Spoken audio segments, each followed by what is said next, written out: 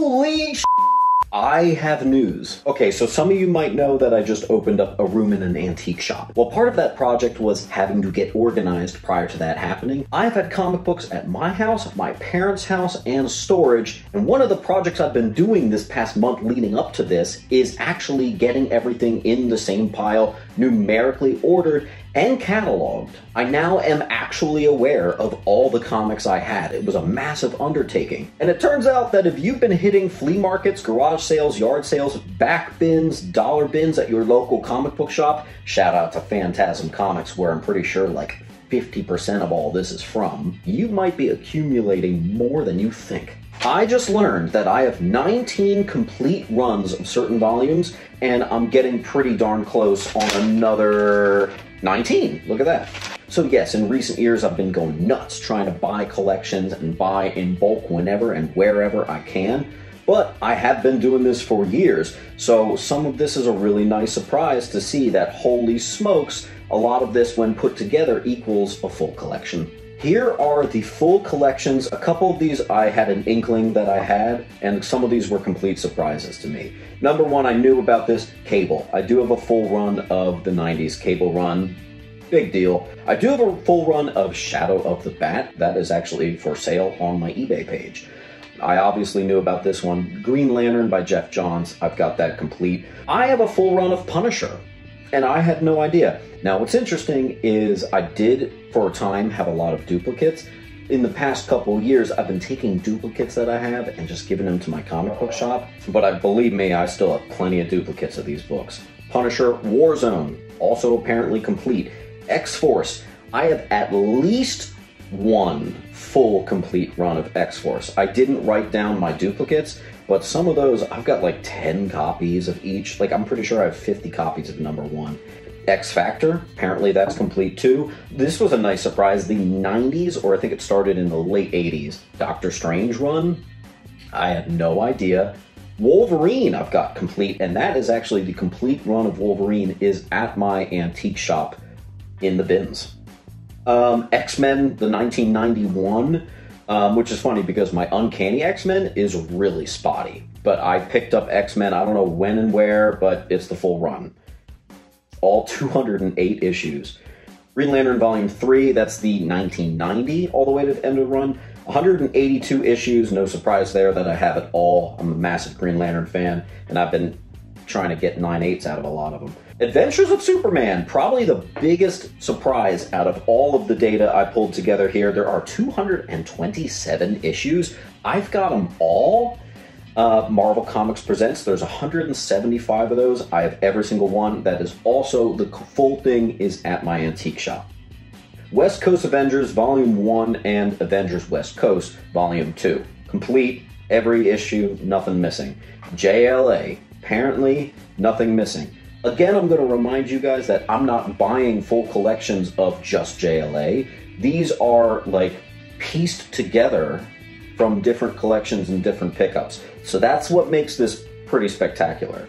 I've been putting off this massive recording for years, and it's really nice to know that it's a good thing I didn't take everything to the local comic book shop, because apparently I'm just sitting on some full runs of stuff. Batman 200 to 713, you guys already know I've got that complete, not missing a single issue from 200 all the way to the end of Volume 1.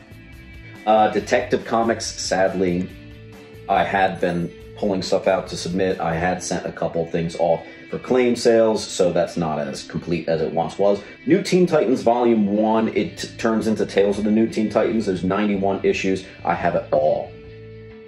Spider-Woman, complete. Batgirl, complete. Howard the Duck, complete. Ms. Marvel, complete.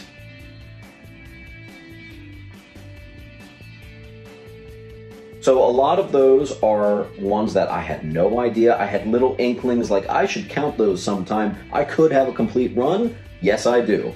Now here's what I think is even more impressive. I've got a list of the stuff that is almost complete. I'm missing a couple issues or something like that. Listen to this. Namor the Submariner, I am only missing 5 issues. I don't even remember picking that up ever. That must have been like a 50-cent bin thing mixed with a collection coming in, but that's almost done. All right, JSA, not JLA, JLA, JSA, missing 2 issues. Completely random issues, too, not even keys.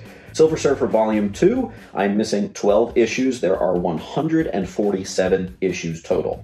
New Teen Titans Volume 2, there's 131 issues. I am missing 1. And that's not the only one where I'm only missing 1. You'll see that again. Captain America, which we're talking about 100 to the final issue 454, I am only missing 59 issues of all 355 of those books. That's pretty impressive. There are 380 Hulk books, meaning Hulk 102 to 474. I'm not counting 1 through 6. I am missing 16 issues. Holy crap. Fantastic Four, there are 416 issues. I am missing 58 issues out of 416. Jeez. Avengers, and unfortunately I just did 2 claim sales where I got rid of like 20 all the way to like 70 and everything sold. This would have been better. There are 402 Avengers books. I am missing 33. If I didn't sell that stuff at claim sales, I would have had like, I would be missing maybe like 12. Yeah, crazy. Legends of the Dark Knight, I'm missing 24 issues. We did, like a year ago, we did, I think it was a 5,000 subscriber giveaway. I gave away a complete run of that. So apparently I almost have another complete run of that ready to go. Ultimate Spider-Man is missing 3 issues.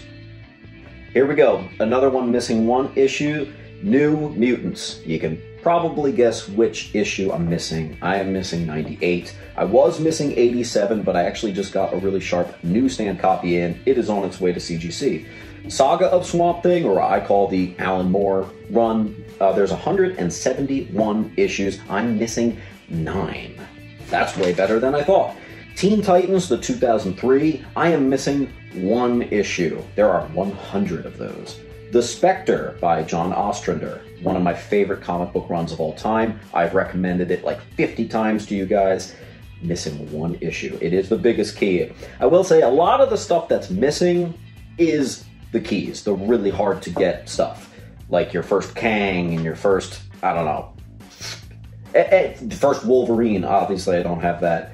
Alpha Flight is missing 2 issues. One of them's a key, one of them's completely freaking random. G.I. Joe, I'm missing 27 issues. I almost didn't mention it on here, but there are 155 of them.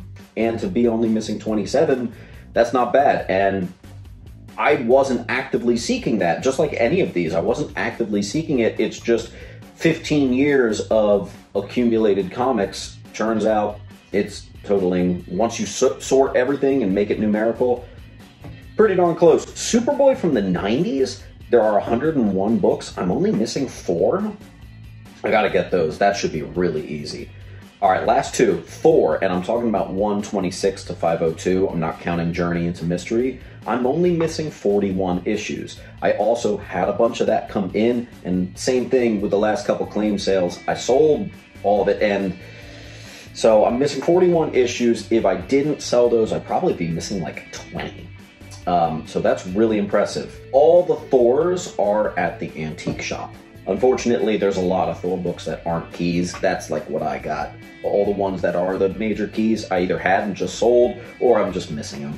And last but not least, a collection I've worked on for years. I also am helping my buddy out with his, and his is actually a notch more impressive than mine. Amazing Spider-Man. There are 442 issues. I'm only missing 52 issues. Obviously, they're all the single and double digits ones.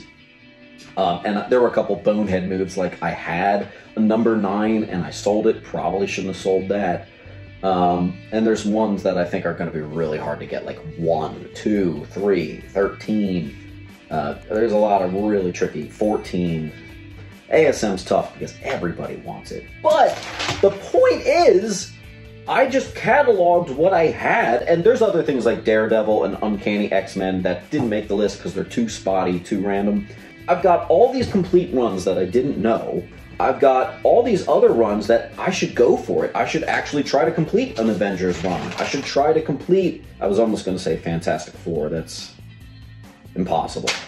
I'm always going to be looking for ASM, trying to complete that. That might take another 10 years. Those books are too freaking expensive. Doesn't necessarily mean that a lot of these copies are great condition. There are definitely some bulk beater crap. Like a lot of my, what was it? Was it Thor?